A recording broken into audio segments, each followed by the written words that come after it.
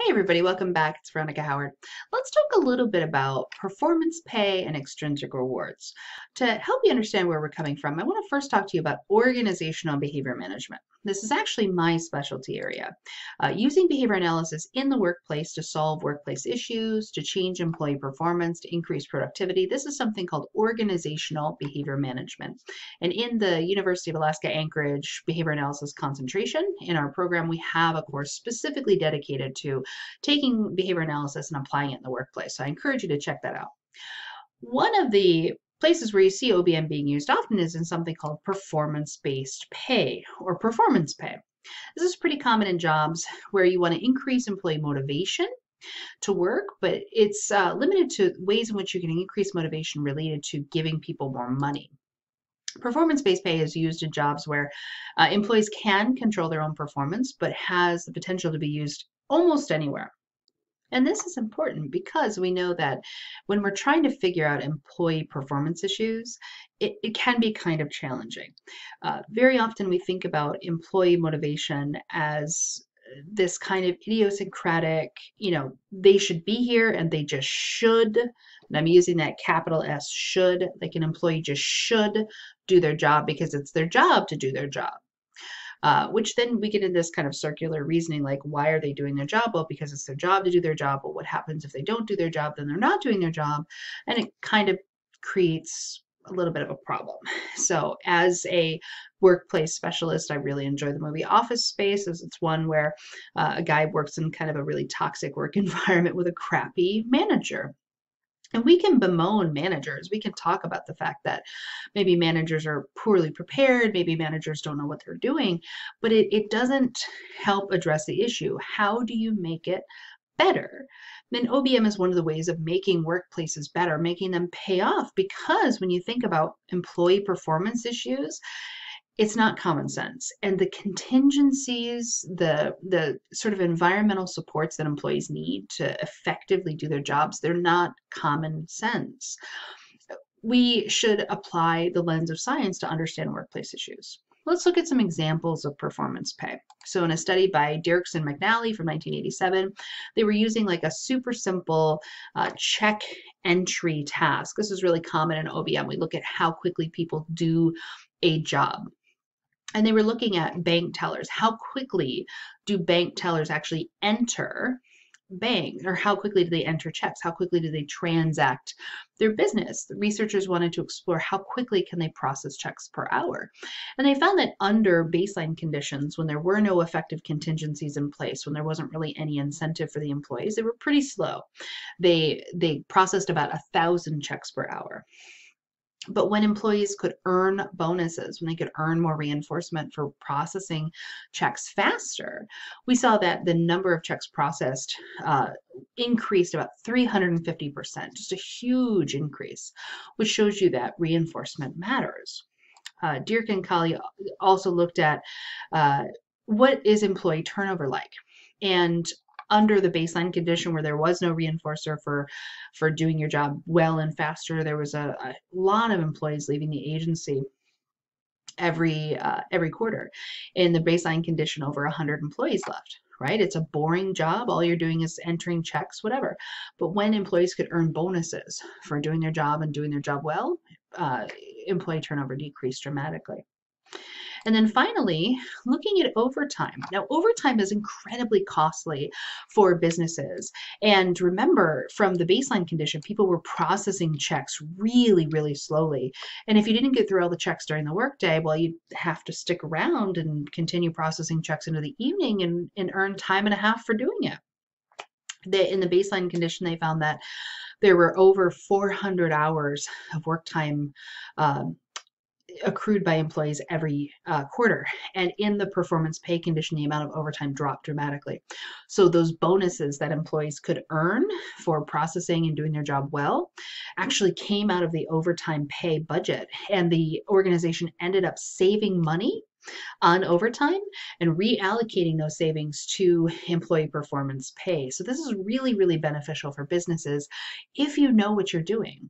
And you can see implicit within this is this idea of a ratio schedule of reinforcement. So if you understand schedules of reinforcement, you can really help anticipate the outcomes of performance-based pay. You can help set up contingencies where employee job performance improve, and then employee satisfaction could be improved. You increase the profitability for the company. You improve the quality of services and the outcomes provided for the consumer. Organizational behavior management is amazing. Now, there have been some suggestions that we should be using this in lots of different places. For instance, what about teachers, right? What can we do in terms of teacher performance pay? Teachers have less control over how students are coming into the class because maybe they don't control the student, they don't control their preparation or their academic potential, they don't control what happens at home, but there are some scientifically validated curricula that help improve teaching. Many teachers refuse to use them. Many teachers also have unions that kind of fight the idea of giving teacher bonuses contingent on certain kinds of student performance or other qualities. But performance-based pay could help change that. About a decade ago, there was a prominent suggestion that perhaps if teachers were given a chance to improve, that people could earn greater rewards for teaching well. And the difficulty there is, how do you define teaching well? In this case, what Obama was suggesting at the time was that rewards should be based on the quality of teaching, and that's kind of difficult. This does highlight, though, this idea of what do we reward? What do we reinforce? What do we incent for people? And there's the reason that there's historically been a lot of concern related to this is you want to make sure that you're not doing anything that jeopardizes intrinsic motivation, a love of learning. We don't necessarily want to incent teachers for instance, standardized test performance, because many teachers, and I think rightly so, are concerned that standardized test performance is not the best metric or not the best way of establishing what a person has learned. So what do?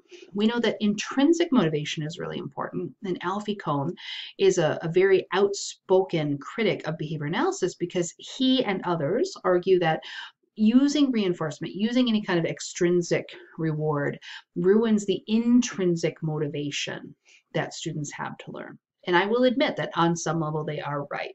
Alfie Kohn, for instance, said that punishment and reward proceed from the basic same psychological model, and these kind of conceive motivation as nothing more than the manipulation of behavior, which I think is unfair, but let's put a pin in that for now and we'll come back to it. Let me tell you why it's a fair concern that extrinsic motivation ruins motivation.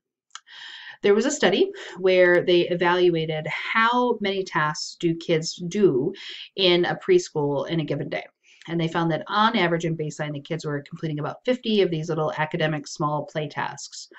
They provided a condition where kids could earn little tokens, little rewards, little reinforcers if they completed more tasks. And they found that the number of tasks increased. And then to evaluate whether extrinsic rewards were demotivating, they removed those rewards and went back to a baseline condition. They found that compared to the initial baseline, right, compared to baseline number one, the number of tasks completed had dropped, had dwindled.